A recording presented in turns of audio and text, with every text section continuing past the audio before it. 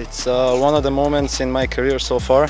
It's my first semi-final on a challenger of this category, and I can't be more happy that it's here, because I was here in 2016 to try the academy for 2 weeks. I fell in love with this place, and I'm very happy that I'm playing good here. It feels like a dream, because when I came here I arrived with only one racket. My rackets didn't arrive, and in 3-0 in the tiebreak I broke the strings and I finished with my old rackets, so I don't know what happened, but I just want to go sleep and focus for tomorrow.